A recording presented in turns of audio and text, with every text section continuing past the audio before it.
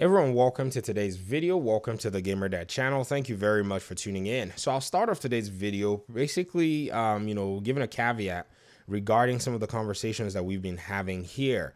Now, what I usually enjoy doing is I enjoy taking comments and just talking about what some of you here in the community think about specific aspects of the game. So today, the Rob2D, one of my audience members, basically mentioned this regarding my Dark Zone video. And I think there's something really interesting here. He says, doesn't matter what they try, and this is in regard to me talking about the different ways that Ubisoft, Massive, and Red Storm tried to draw people into the DZ and the Division 2, and it didn't necessarily seem to, work out.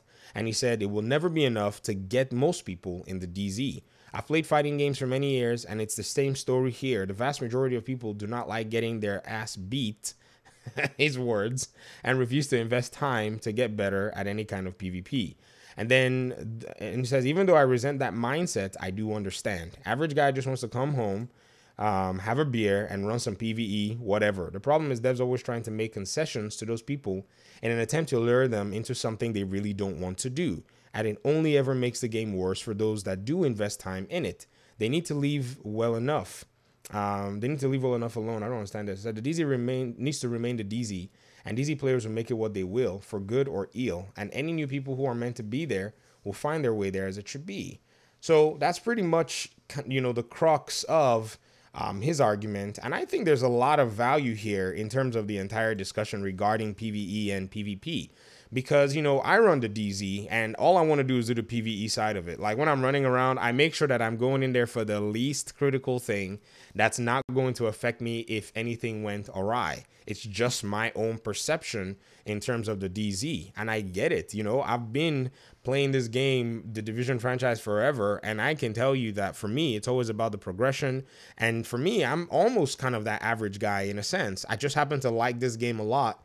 And friends of mine always asked me a lot of questions, and I followed the game so closely, and I used to tell them everything, and they were like, man, you should just start, making a YouTube channel and just talking about this to people. At first, I threw that idea away. I was like, nah, man, why would I want to do that? Next thing you know, I'm enjoying myself doing it. I'm meeting a lot of people in the community, and it's actually adding a lot of value to me.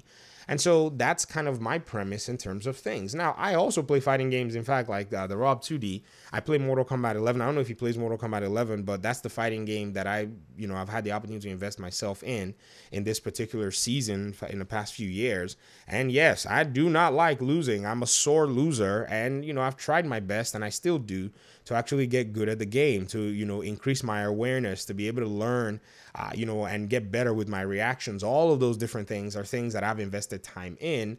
And for some reason, my psyche is also a little different, is that I refuse to master or learn the PvP in the Division 2. I don't know what it is. I think it's maybe from just some of the experiences I had in Division 1. And I kind of thought to myself, man, this is just not worth it, because for me, progress is a big deal. You have to be able to see your progress in different measures. And, I already think in my mind that, for me to be able to see my progress, I need the environment for that progress to be able to show me where I'm weak or show me how I'm improving. The Dark Zone, on the other hand, in the Division, does not necessarily care. I mean, and that's the concept. It is what it is.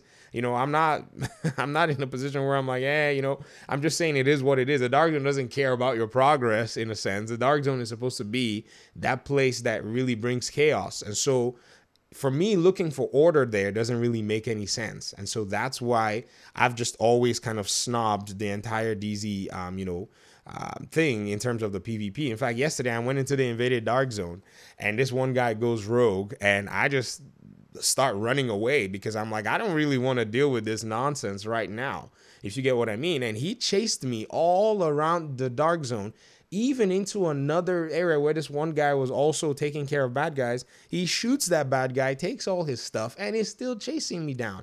And I'm like, this fool is not going to be satisfied, until he basically kills me. So I run to the checkpoint. It's the invaded Dark Zone, so he still shoots me. And I'm like, all right, you got your, you've proven now that your build is great, that it's good for running, I guess.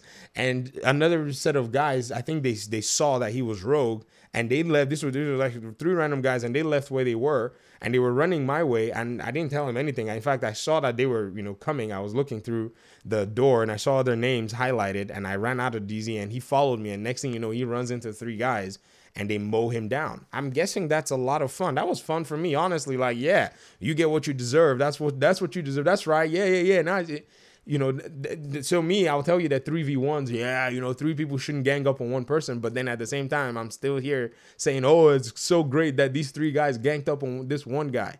That's the chaos of the DZ. And because of, like I said, some players are just not necessarily tuned into the mindset that, they really want to, they really don't care much about their, progress in a sense. They enjoy the chaos and they enjoy mastering that chaos.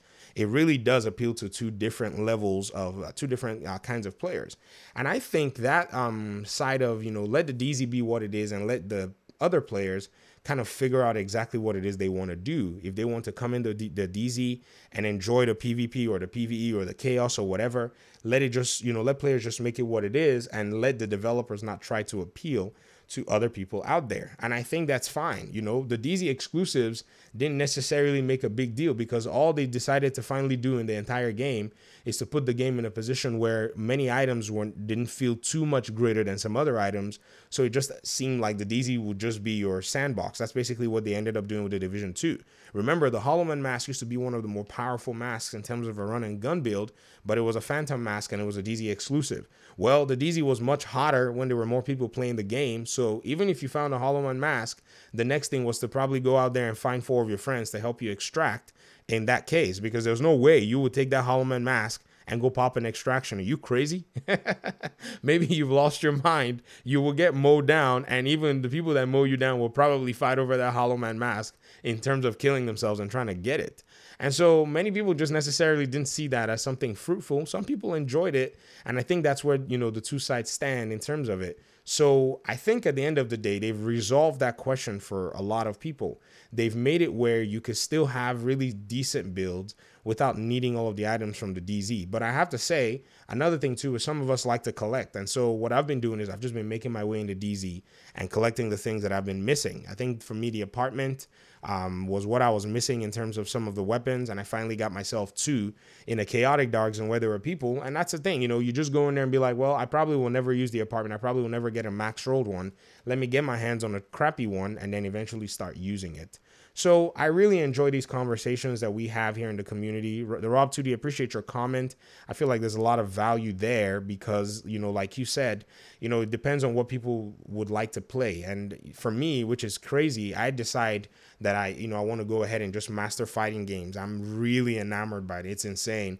You guys can, if you know any fighting game players in this community that I've talked to, they're like, man, this guy, or even non-fighting game players, they know that I really do enjoy fighting games. In fact, I think I took a break from Division 1 time, and I was actually stream sniping a YouTuber that used to play the Division 2 that was playing Mortal Kombat 11.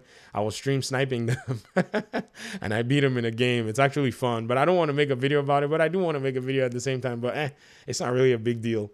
But anyways, I love to hear your thoughts in the comment section. What do you think about the DZ and how it's basically been separated in a sense? And by all means, I know people will probably take shots at people that don't want to do DZ in the, DZ PvP, but you got to understand that there is a mindset that somebody just wants to come back from work and not deal with all the shenanigans and just wants to enjoy the game. So they'd rather just go engage in PvE, while some don't necessarily care. They just want to master the chaos, and that's where the fun is for them. I guess we see ourselves on different sides of, the same book because we are division agents at the end of the day. Talk to me. I'll talk to you all soon. Thanks for watching. Peace out.